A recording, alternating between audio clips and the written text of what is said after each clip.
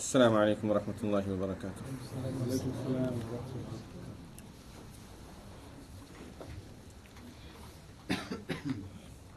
أعوذ بالله من الشيطان الرجيم. بسم الله الرحمن الرحيم.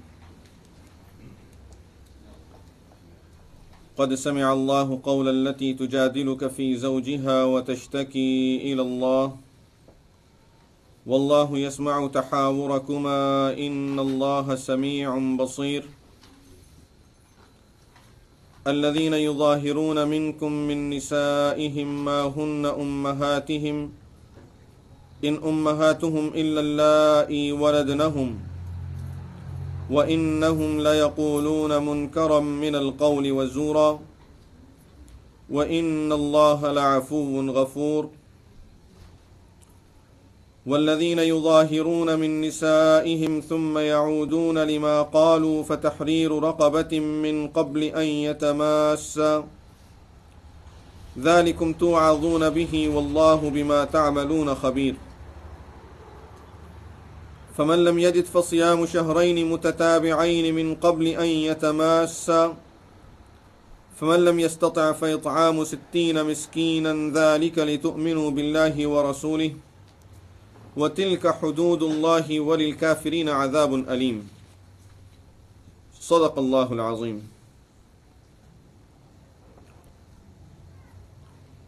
As we have finished the 29th and the 30th juz, today inshallah we are starting the 27th juz of Al-Quran Al-Kareem.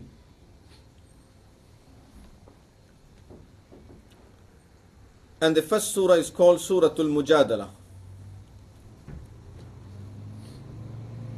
Mujadilah means argument, a dispute.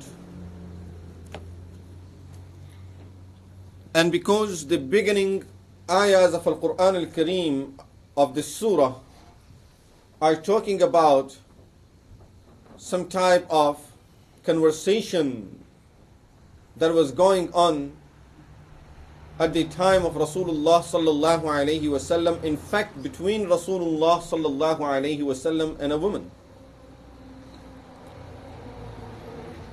And therefore the surah is named after the same conversation as Al-Mujadilah, the dispute, the argument. In order to understand the background of the surah and the background of at least the beginning ayahs of the surah, I have to explain one ruling of the Sharia so that we can understand the background of the surah and at the same time the message of the ayahs properly.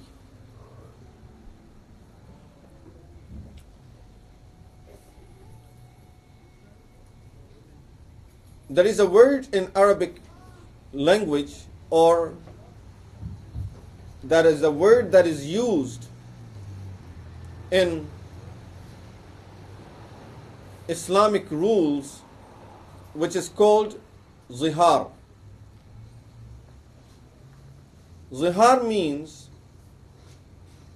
is driven from the word zahr, and zahr is the back.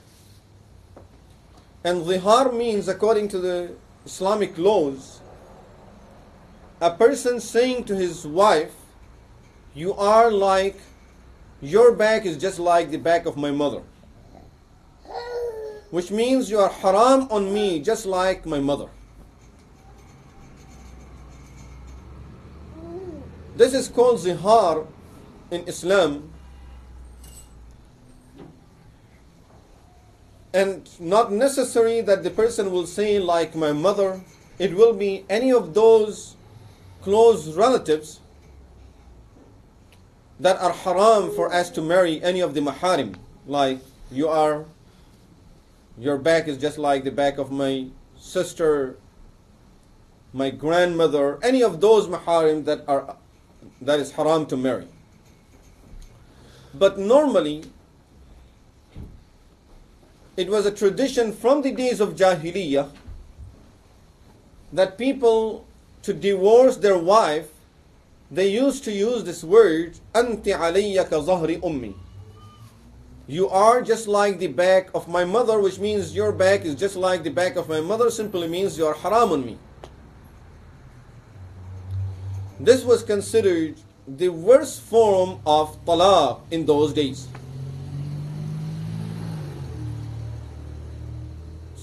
The ruling of zihar is, nowadays in the Sharia of Islam, that if anyone will make this zihar, will say to his wife that you are just like the back of my mother or things of this kind, that will not be considered as a divorce anymore. It won't be considered a talaq. But this person is not allowed to touch his wife until he will pay the ransom that the ayahs will talk about, and inshallah we will get to them. So Allah subhanahu wa ta'ala is mentioning the ruling of zihar. Now going back to the background of the surah, as I said, in the days of Jahiliyyah, zihar was considered one of the worst form of talaq. And there was no way of taking the woman back after making the zihar with her. After saying talaq to her, still there was a room of taking her back. But after this zihar, there was no way of taking her back. As Islam came, the rules started changing. But there was no order and no ruling received by Rasulullah sallallahu alaihi wasallam about zihar yet. And an incident took place where a sahabi of Rasulullah sallallahu alaihi wasallam made zihar with his wife. The wife went to Rasulullah sallallahu alaihi wasallam and she said, Ya Rasulullah, my husband made the zihar with me, which means he told me, Anti alayya ka zahri ummi. You are just like the back of my mother, you are haram on me. I mean, this is what it means, but literally means your back is just like the back of my mother, which means I am not allowed to have any relationship with you. Rasulullah sallallahu alayhi wasallam said to her, Harumti alayhi. And her name was Khawlah bint Tha'labah radiyallahu anha. Her husband was Aus bin al-Samit radiyallahu an, who was the brother of a great sahabi of Rasulullah sallallahu alayhi wasallam, Ubadah bin al-Samit radiyallahu anhu. So she came to Khawla radiyallahu anha, came to Rasulullah sallallahu alayhi wasallam, and she asked him this question, Ya Rasulullah, what's the ruling about this in Islam? Rasulullah sallallahu alayhi wasallam said to her that you are haram on your husband. This is a divorce. Because there is no new order have been received, so he is continuing with the same order that was there. She said, Ya Rasulullah, he never uttered the word talaq. Rasulullah sallallahu alayhi wasallam said, you are haram on him.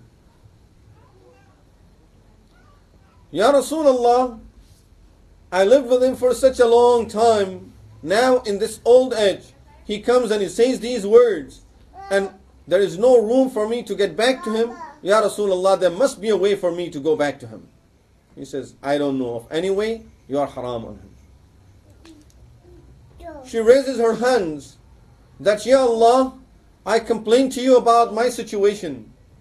Ya Allah, you can see that I have nowhere to go. Ya Allah, accept my prayer and find a way for me, make a way for me. She comes back to Rasulullah sallallahu alaihi wasallam, and again the same words, that he never uttered the talaq. Rasulullah sallallahu alaihi wasallam said, I haven't received any new order about your situation, so I have to keep the same ruling that we have been following up to now. And now again she raises her hands, Ya Allah, there is always revelation coming to your Prophet sallallahu alaihi wasallam. Here I am a poor woman who is stuck in this situation, and no revelation is coming regarding my situation. Ya Allah, help people like me also.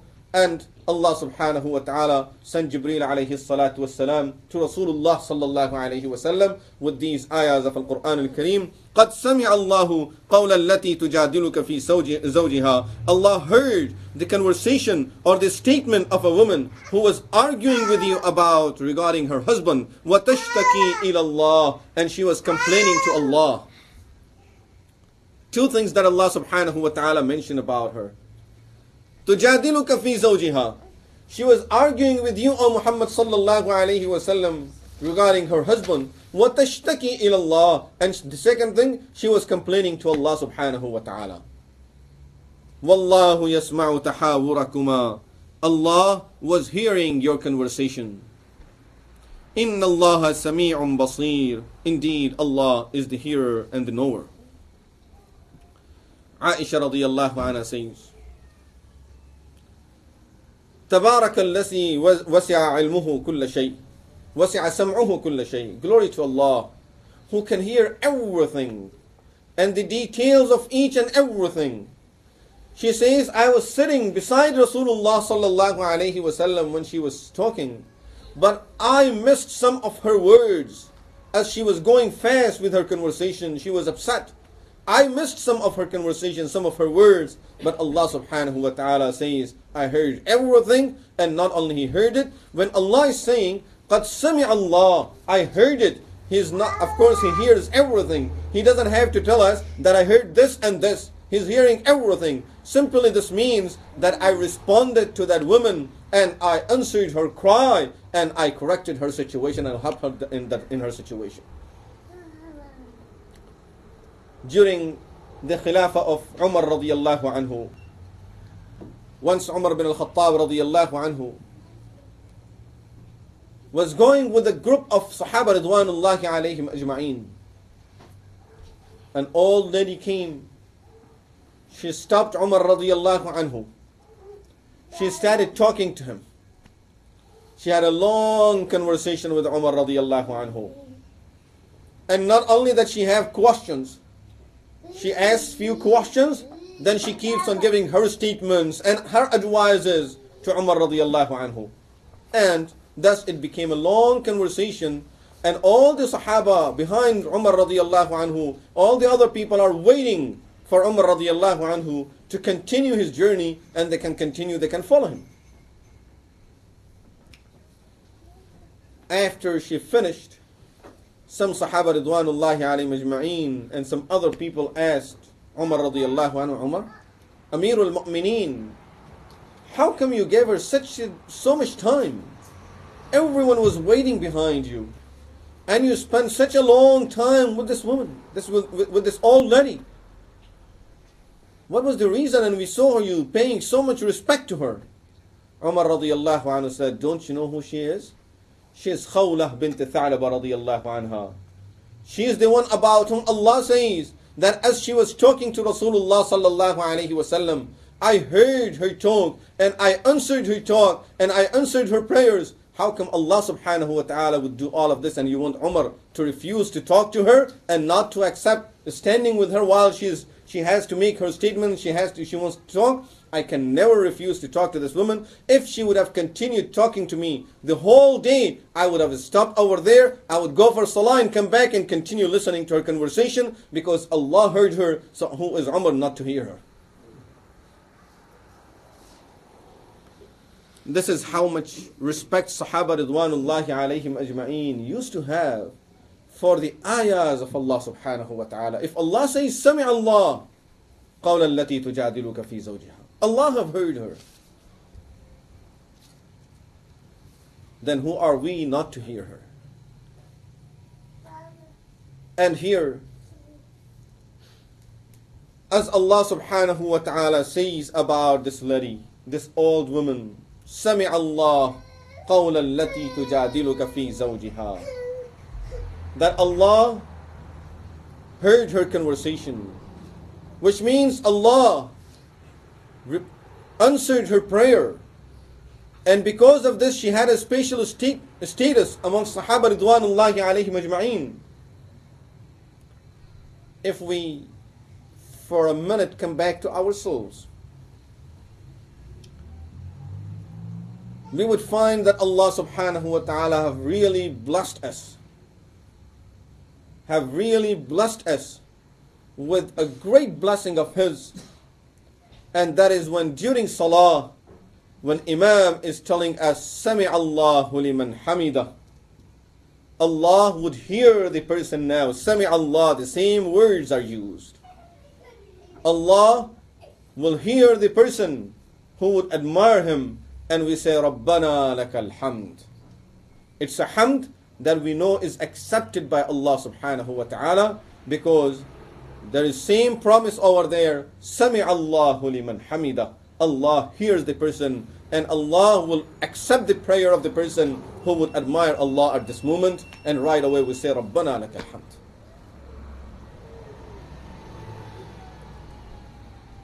And of course, this tells us the status of those believers who are performing these prayers every day, that Allah subhanahu wa ta'ala is hearing these people. So we have to hear them also. Sami Allahu liman hamidah. So Allah subhanahu wa ta'ala says, I heard the whole conversation of this woman. And because of her cry, of course, as the ayah says, تُجَادِلُكَ فِي زَوْجِهَا, she was arguing with you regarding the situation of her husband. It wasn't that she was rejecting the order of Rasulullah sallallahu alayhi wasallam. She was pleading to Rasulullah sallallahu alayhi wasallam to find a way for her, that you talk to Allah. You have such a close connection to Allah subhanahu wa ta'ala. Why can't you find a way for me? Pray to Allah subhanahu wa ta'ala. Ask Him to reveal something different about the situation, because I'm stuck. So I want Allah subhanahu wa ta'ala to help me with my situation.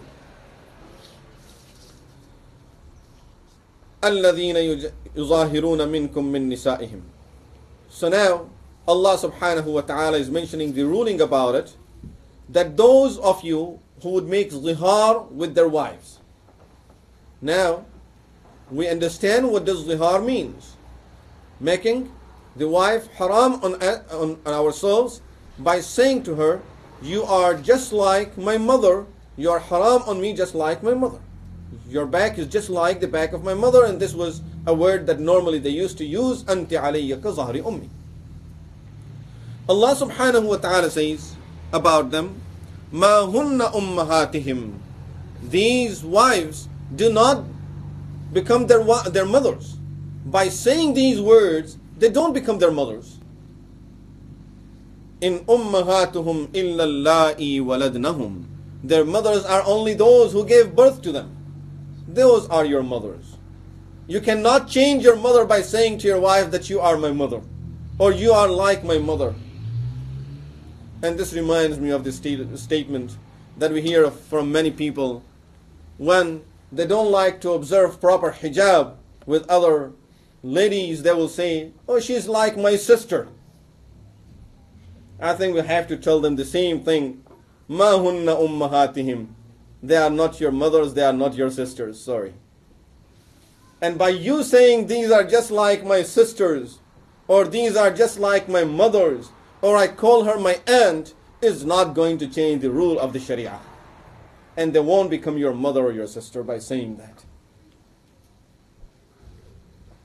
And amazingly, if these people would be talking to some other creatures, we'll still think that they can mislead them. Better word might be they can fool them. But when they are talking to men like us, and we all are of the same nature, and every man knows his nature, Allah subhanahu wa ta'ala by nature created men and women in such a way that they both look for the opposite sex. And this is why people are getting married in the world. Otherwise, we will take every woman in the world like our sister and our mother. But Allah subhanahu wa ta'ala says, مَا هُنَّ أُمَّهَاتِهِمْ. Those who call their wives like their mothers, these wives do not become their mothers. Their mothers are only those who gave birth to them.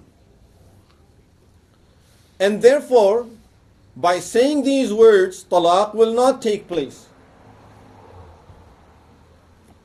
وَإِنَّهُمْ لَيَقُولُونَ مُنْكَرًا مِنَ الْقَوْلِ وَزُورًا.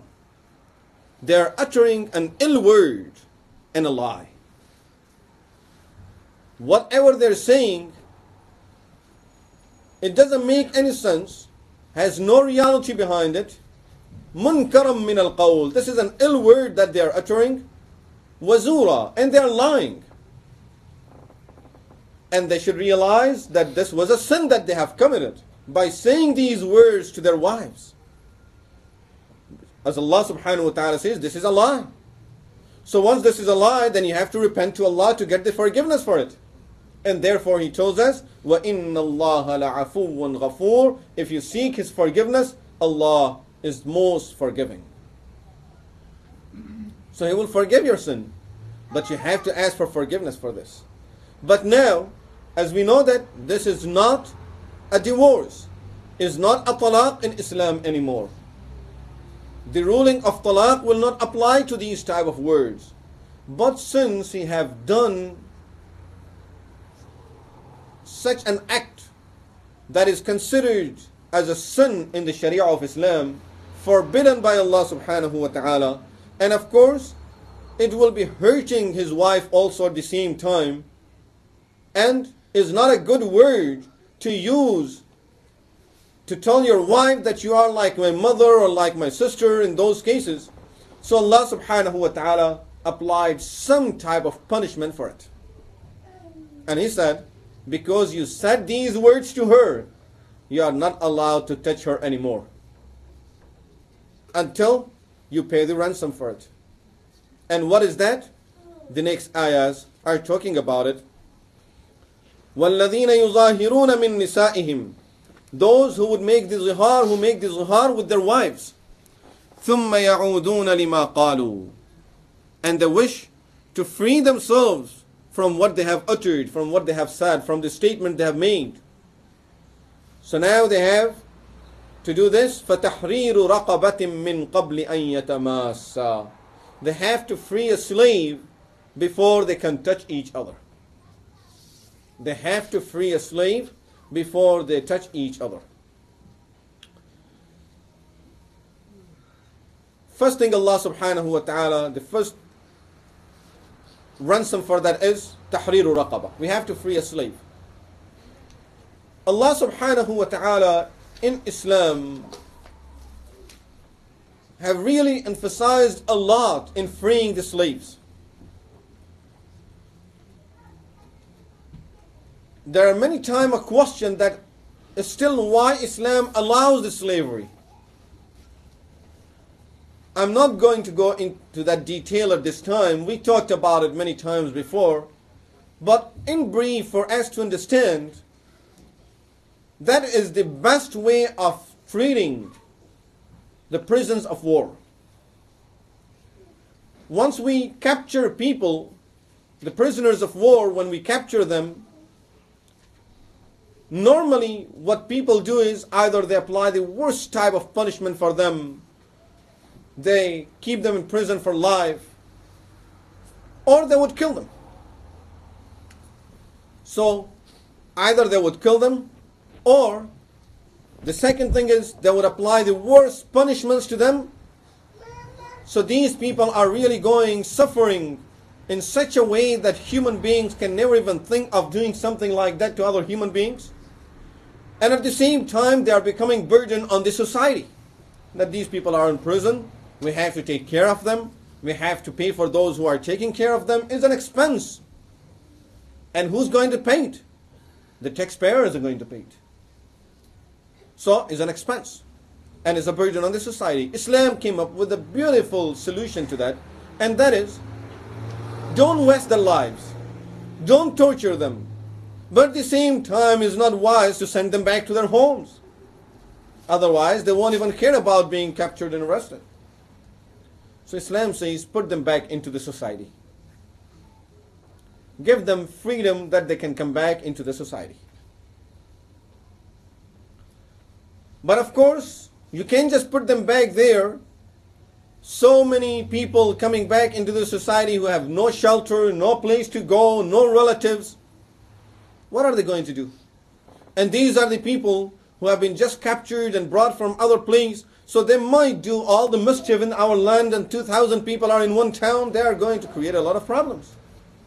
Islam says there is a solution to that. And that is, give one person to each family member, or to each family, depending on how many people are there.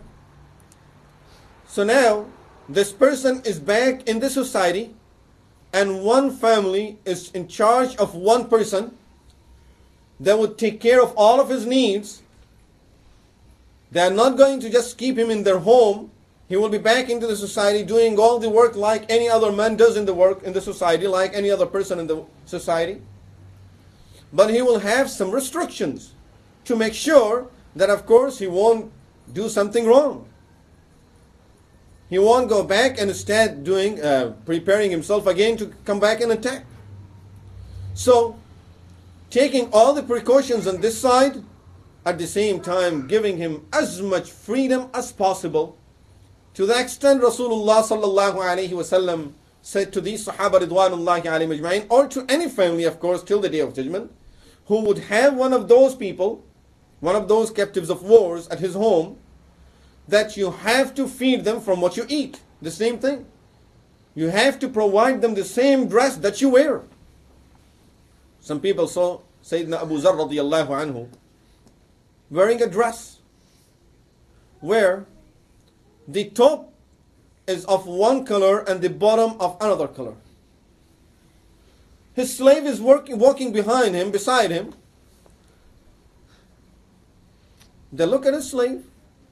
His top is also of the different color than his pant. And when they try to look at both of them together, the top of both of them is the same color and the bottom of both of them of the same color. So they asked Abu Dharr radiyallahu anhu, how come you didn't make one dress for each of you, which one with one color? So you are wearing white top, and he has white pant. We can say what really it was the thing that they used to, the sheet that they used to wrap around them. So he has the bottom part of his dress is white, the top part of your dress is white. So why didn't you make one dress out of both, out of that one sheet? And it will be one dress for you and one dress for him of the same color. Abu Zar radiyallahu anhu said, because the color is different and the material might be a little different. And Rasulullah sallallahu alayhi wasallam told us, provide them the same dress that you wear. And therefore I wanted to give him everything the same way that I have. So therefore I did not want to take the whole one color and give him another color, get a better dress and give him a different type of dress. I wanted to give him equal share of what I eat and of what I dress. And once they're back in that form, they have been raised in that form, they have been given all of this freedom, Allah subhanahu wa ta'ala is mentioning penalties of different things, freeing a slave. A person took a false oath. Allah subhanahu wa ta'ala says the way to make up for that is free a slave. If you cannot free a slave, if you don't have a slave, you don't free a slave, then fast for 3 days. So look at this, that a person has taken a false oath. The punishment for that is freeing a slave. What does freeing a slave has to do with an oath? But it's an encouragement to keep on setting these people free. See how Allah subhanahu wa ta'ala is taking care of these people. Those who are the enemies, they were fighting against us. Allah subhanahu wa ta'ala is giving them such rights that these people will not lose their lives for the rest of their life. They won't be burdened on the society. They won't lose their life. They won't be just sitting in the prison waiting for themselves for their death. They're back into the society.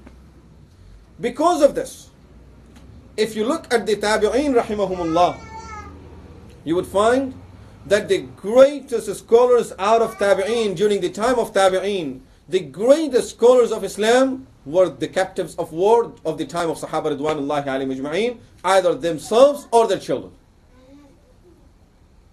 Because this is how they took care of them.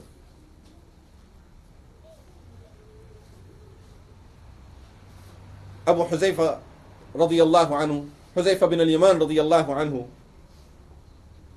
had a slave whose name was Salim. And who's Salim? Unfortunately, we are not aware of these Sahaba ridwanullahi alayhim ajma'een. He was a Sahabi too. He's called Salim Mawla Abi Huzaifa, one of the greatest scholars amongst Sahaba ridwanullahi alayhim ajma'een. Salim Mawla Abi Huzaifa. Ikrimah, the student of Ibn Abbas radiyallahu anhu, the greatest mufassir out of Tabi'een. Who was Ikrimah? Was a slave of Abdullah bin Abbas radiyallahu anhu. And if you start going back to the history, you would see that most of the great scholars amongst Tabi'een were either the captives of wars themselves or their children. So Allah subhanahu wa ta'ala here says, those who would do the zihar with their wives, فَتَحْرِيرُ رَقَبَةٍ, they have to free a slave. That's the first thing they have to do. مِنْ قَبْلِ أَنْ يَتَمَاسَّ, before they are allowed to touch their wives. ذَلِكُمْ تُوعَظُونَ بِهِ, Allah says, I'm advising you through this. وَاللَّهُ بِمَا تَعْمَلُونَ خَبِيرٌ, Allah is well aware of what you do. So Allah subhanahu wa ta'ala is telling us that these are all for your own sake, for your own safety. I'm advising you to do all of this and to follow my instructions, because they will be for your own benefit. They are not for the benefit of Allah subhanahu wa ta'ala. All of these orders of the Sharia of Islam, even the punishments that are applied by Allah subhanahu wa ta'ala, of course they are for our own benefit. But just like a child who many times doesn't understand the punishment applied by his parents or teachers is for his own good. Same thing, many times we fail to understand that all of these laws of the Sharia are for our own benefit, and they are not to benefit Allah subhanahu wa ta'ala. He doesn't need anything from us. فَمَنْ لَمْ يَجِدْ فَصِيَامُ شَهْرَيْنِ مُتَتَابِعَيْنِ, a person who cannot find a slave, of course, now we don't find slaves. So فَمَنْ لَمْ يَجِدْ, a person who cannot find a slave, Allah subhanahu wa ta'ala says now he can go to the second option, and that is فَصِيَامُ شَهْرَيْنِ مُتَتَابِعَيْنِ, he has to fast for 2 successive months. مِنْ قَبْلِ أَنْ يَتَمَاسَّا, before they can touch each other. A person who cannot even fast, he might be too old, just like was the situation of Aus bin Samit radiyallahu anhu, the same Sahabi. He said, Ya Rasulullah, when Rasulullah sallallahu alayhi wasallam called him, and he said, your wife Khawla is complaining, and here I received the ayahs of Al-Quran al-Kareem, so you have to free a slave. He said, Ya Rasulullah, I don't have a slave. I can't afford to buy one and set him free. Rasulullah sallallahu alayhi wasallam said, then you have to fast for 60 days, for 2 months. He said, Ya Rasulullah, I'm so sick that if I don't eat 3 times a day, it will be difficult for me to survive. Rasulullah sallallahu alayhi wasallam then gave him the third option, that is in Quran. فَمَنْ لَمْ يَسْتَطِعْ, a person who cannot even fast, فَيْطْعَامُ سِتِّينَ مِسْكِينًا, then has to feed 60 poor people. Now a question still can be raised, that a person, how about a person who cannot even afford to feed 60 people? Remember one thing, that there is no time period when the person has to pay the ransom. It's not that if he doesn't pay it within 2 months, 4 months, then it will be a divorce. As long as he doesn't pay, then he cannot touch his wife. But there is no time limit to that. Still, a person whose situation is such that he doesn't think he would be able to pay. At least at this time he knows he cannot pay. And he cannot feed these 60 people. This Sahabi said to Rasulullah sallallahu alayhi wasallam, Ya Rasulullah, I cannot. I can't afford to feed people, so many people. Rasulullah sallallahu alayhi wasallam helped him by giving him some of the sadaqat. That if you're so poor, then you deserve the sadaqah. So he helped him by giving him of the sadaqat, and then he asked him to go and give it to the other people, feed the other people. So this is another way that then other people have to help that person getting out of that situation. ذَلِكَ لِتُؤْمِنُوا بِاللَّهِ وَرَسُولِهِ. These laws are so that you would believe in Allah. You have your faith in Allah and His Messenger sallallahu alaihi wasallam. What does this have to do with this statement that Allah is saying for zihar you have to pay the ransom, and these are three different options? Of course, not option. These are three different ways of paying it. You have to go by the first one, freeing a slave.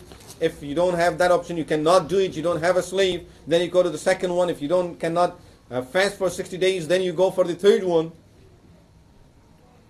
But now Allah says, I'm ordering you to do all of this so that you have your faith in Allah and His Messenger sallallahu alaihi wasallam. What does this mean?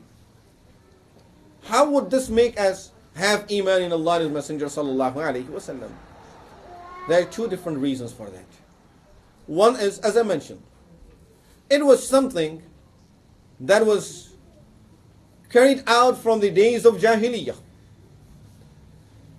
And the ruling that was applied to it, that zihar was considered a divorce, it was from the days of Jahiliyyah. Allah subhanahu wa ta'ala wanted to keep some distinction between the rules of the days of Jahiliyyah and the rules of Islam. So He says, I'm keeping this distinction so that لِتُؤْمِنُوا بِاللَّهِ وَرَسُولِهِ, so that you have your faith in Allah and His Messenger sallallahu alaihi wasallam, and you realize there has to be some difference between those days and the rulings that came from out of Islam and the rulings of Islam. So you have to follow these rules of Islam nowadays and don't follow the other rules. The second reason for mentioning this is, when a person goes through this type of situation, and of course we say whatever we say in those situations out of anger. And at that time when the person is told, he might right away, the wife says, now you can't get close to me, and she might, even if she doesn't know the order, she say, I'm divorced and I'm going home, I'm leaving home, or you have to leave home. And the situation is getting worse, so he runs to the imam now. This is the time when people will remember the imam. He has a problem. So now he runs to the imam. I have this problem. And of course, this is what he's going to hear. That this is what you have to do. Fast for 2 months. Oh, you people make everything difficult for us. Allah subhanahu wa ta'ala says, لِتُؤْمِنُوا بِاللَّهِ وَرَسُولِهِ. Follow these instructions. When these instructions are coming to you at that type of situation, this will test your iman in Allah and His Messenger sallallahu alaihi wasallam. So that you believe in Allah and His Messenger sallallahu alaihi wasallam. Because in normal situation, everyone follows the deen. When there is no hardship, no difficulty, everyone will follow the deen. Our iman is only tested the time when there is a difficulty, when there are some obstacles in our way, when we find that our emotions most of the times are not allowing us to do it, to follow the orders of Allah and His Messenger sallallahu alaihi wasallam. And this is why most of the time we find ourselves disobeying Allah subhanahu wa ta'ala at the time, either when we are too happy or too upset. Then is the time when the person totally forgets about the Sharia and the rules of the Sharia of Islam. This reminds me of a Sahabi of Rasulullah sallallahu alaihi wasallam. What an amazing hadith. It's a beautiful lesson for us of how submissive we have to be to Allah subhanahu wa ta'ala, and how much respect we need to have for the laws of Islam, for the orders of Allah subhanahu wa ta'ala, for the Sharia of Islam. Rasulullah sallallahu Aisha radiyallahu anha narrates, Rasulullah sallallahu alayhi wasallam was at his home. He heard two people who were arguing in the masjid. The situation was this, that one person had borrowed some money from another person. Both of them are Sahaba of Rasulullah sallallahu alayhi wasallam. One person had borrowed some money from the other person. it was his time to pay back the loan. So this Sahabi called him and said, give me the money back. He said, I can't afford to pay it back now. At this time, I'm not able to pay it back. I don't have it. So can you please reduce it? Take just half and forgive the other half? He said, no, never. I want my full amount back. And I want it back now. And of course he's upset. He wants his money back. And while they're arguing, the hadith says, فَارْتَفَعَتْ أَصْوَاتُهُمَا. Their voice started getting loud. They are both shouting now at each other. I can't pay it. No, you have to pay it. You said at the time and you promised. And it's going.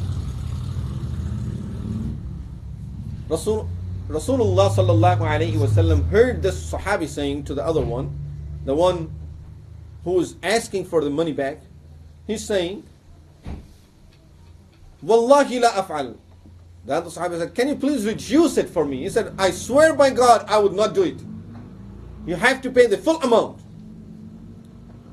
Rasulullah sallallahu alayhi wasallam went out and he said to him, Man al-muta'alli ala Allah.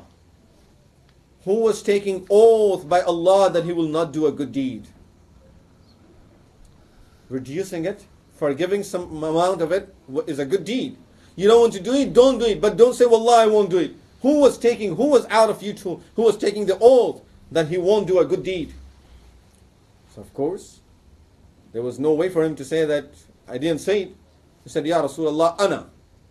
Ya Rasulullah, I said it. He's too upset at this time, remember, that their voices are getting loud on each other. And Rasulullah sallallahu alaihi wasallam is out there, and he just asked this question, Man al-muta'alli ala Allah, who took oath by Allah, la yaf'alu ma'rufan, that he will not do a good deed. He said, Ana ya Rasulullah, that was me. And now, right away, he continues to say, he didn't stop. Now, I'm giving him the option to pay as much as he wants. And the rest of it is forgiven. Subhanallah.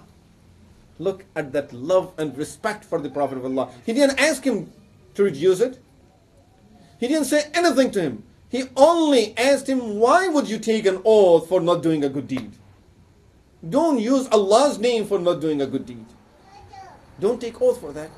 As he mentioned that, the Sahabi was afraid that he might say something more now to me. Ya Rasulullah, فَلْيَفْعَلْ مَا يَشَاءُ. Let him pay as much as he wants. The rest of it is forgiven. In that situation, to be that submissive and to forgive your right, which even Rasulullah sallallahu alaihi wasallam, of course, the maximum he would have said is just give him some more time. But he cannot force him not to take his loan back. Ya Rasulullah, I paid it to him, I gave it to him. But this is how much respect. That shows the respect that was in their heart. That if that respect wasn't there, at least at that situation he would have said, yeah, okay, I'm not taking the oath, I will pay whatever ransom I have to do for my oath, but he has to pay his money back. No, Ya Rasulullah. Let him, now I give him the option. He doesn't even have to tell me now. Whatever he likes to pay, that's his option now, the rest of it is forgiven. This shows the great love that Sahaba Ridwanullahi alayhim ajma'een and the respect these Sahaba Ridwanullahi alayhim ajma'een had for Rasulullah sallallahu alayhi wasallam, and the respect they had for the laws of the Sharia of Islam.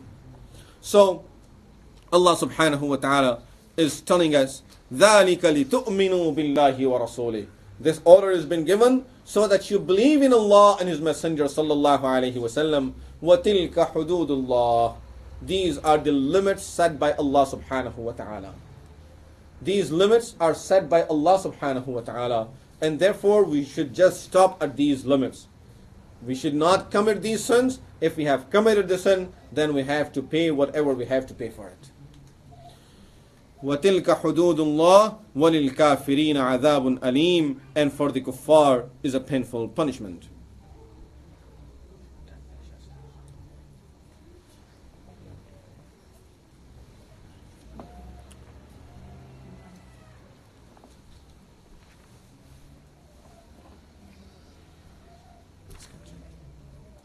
إن الذين يحادون الله ورسوله كبتوا كما كبت الذين من قبلهم. Those who refused to obey Allah and His Messenger sallallahu alaihi wasallam. Those who disobey Allah and His Messenger sallallahu alaihi wasallam. Those who do not like Allah and His Messenger sallallahu alaihi wasallam. The word hadda has all of these meanings: hating them, disliking, and not obeying. So therefore, we should be very careful when we are hearing the message of the ayah.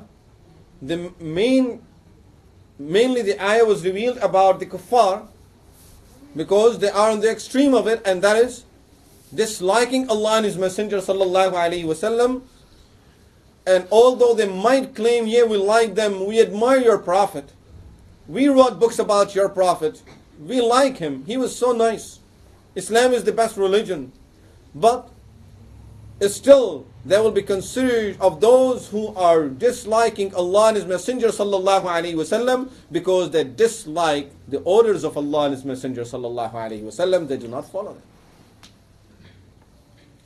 So those who dislike Allah and His Messenger sallallahu alaihi wasallam, or those who do not obey Allah and His Messenger sallallahu alaihi wasallam, kubitu kama kubita alladhina min qablihim. So I was saying, although the ayahs are mainly about kuffar, but they can even apply to those believers who do not obey, who refuse to obey Allah and His Messenger sallallahu alaihi wasallam. Kubitu kama kubita alladhina min qablihim. They will be disrespected, they will be humiliated, they will be disgraced. Kama kubita alladhina min qablihim. The way people before them were humiliated. Allah subhanahu wa ta'ala is talking about those who do not like the orders of Allah, who do not like the orders of Rasulullah sallallahu alayhi wasallam. As I said, mainly they are kuffar. And that's the attitude of kuffar. And Allah subhanahu wa ta'ala is saying these people will be humiliated just like the kuffar before them. How Allah subhanahu wa ta'ala destroyed those kuffar before them, how He humiliated those people.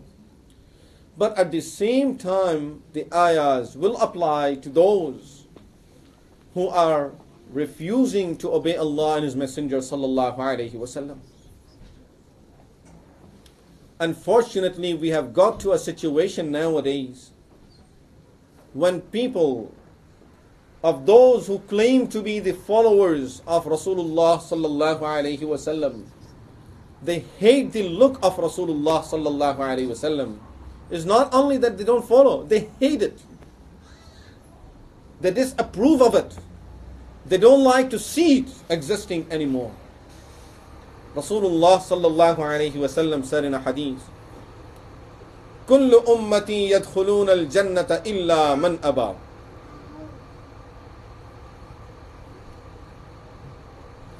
Look at the word ummati. My whole ummah will enter the Jannah except for those who would refuse to enter the Jannah. My whole ummah will refuse to enter the Jannah. Illa man aba, except for those who would refuse to enter the Jannah. Sahaba ridwanullahi alayhim ajma'een were surprised. وَمَنْ يَأْبَى يَا رَسُولَ اللَّهِ. Who would refuse to enter the Jannah? Allah is telling him to go into the Jannah. He says, no, I want to go to hellfire. Who's going to do that? وَمَنْ يَأْبَى يَا رَسُولَ اللَّهِ. Who's going to refuse to enter the Jannah, Ya Rasulullah? Rasulullah sallallahu alayhi wasallam replied, Man ata'ani dakhal al-Jannah. A person who obeys me will enter the Jannah.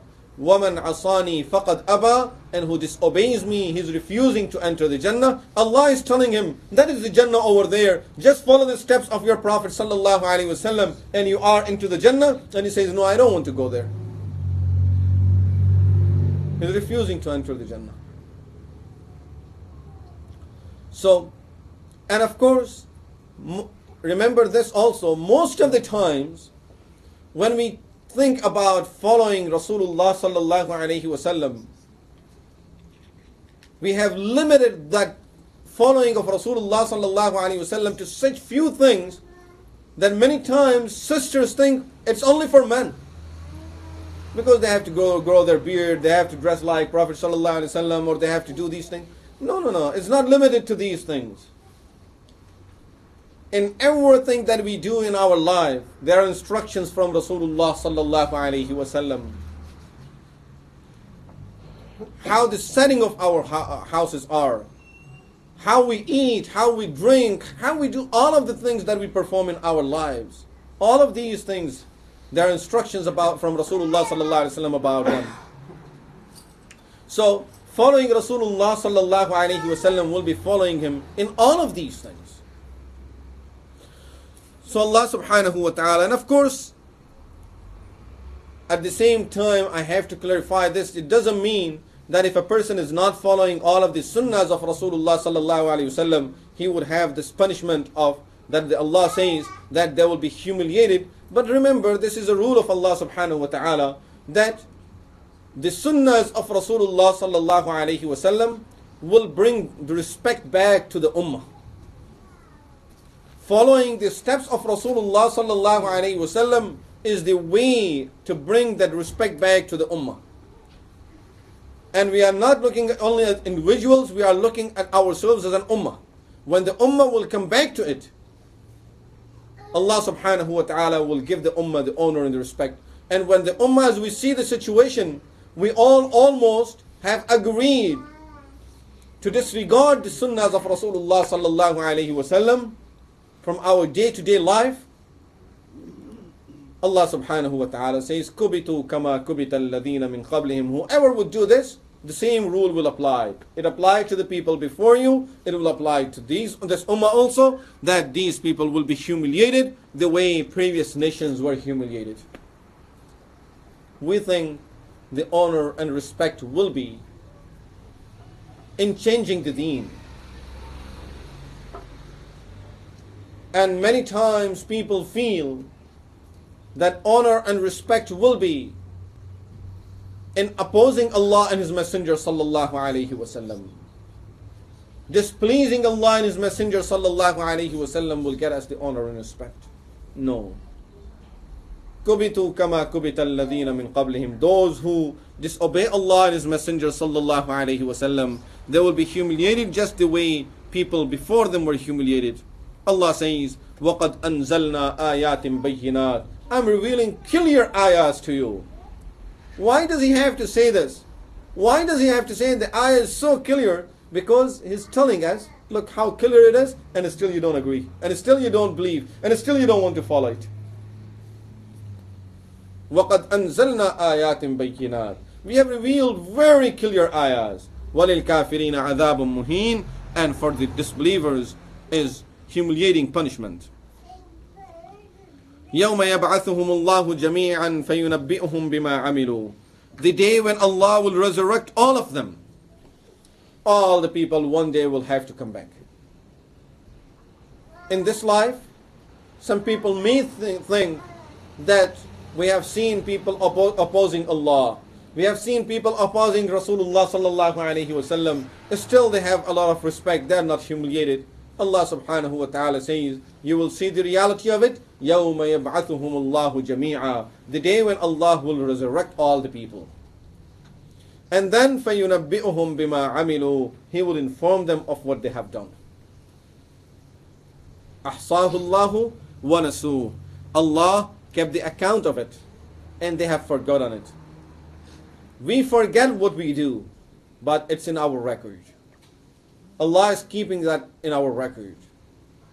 It's all saved over there. أحصاه الله. Allah have saved it. Allah have kept it. وَنَسُوهُ. And they have forgotten about it. وَاللَّهُ عَلَى كُلِّ شَيْءٍ شَهِيدٌ. And Allah is witness over everything. Some of the Mufassireen, as they explained, إِنَّ الَّذِينَ يُحَادُّونَ اللَّهِ. Those who hate Allah, those who oppose Allah, those who do not obey Allah, They said this means, this referring to يُحَادُّونَ أَوْلِيَاءَ اللَّهِ, those who hate the friends of Allah, which means the virtuous believers. Those who do not like the true believers and the virtuous believers. Those who hate to see some good people practicing deen amongst themselves and within themselves, because they feel that these people don't belong to us nowadays.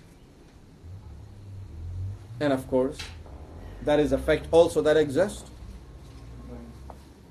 That there are many times when people don't like to see people following deen amongst them.